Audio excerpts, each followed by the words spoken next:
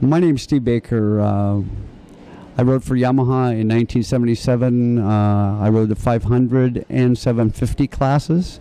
My results for Yamaha, I was second place in the 500cc Grand Prix Series, and I was a world champion on the 750.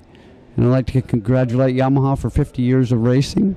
I'm very, very proud to be part of that heritage. Yamaha has always been a great company, and when I rode factory Yamahas, it's the best racing family in the world. And so I congratulate Yamaha and hope the best for them in the future.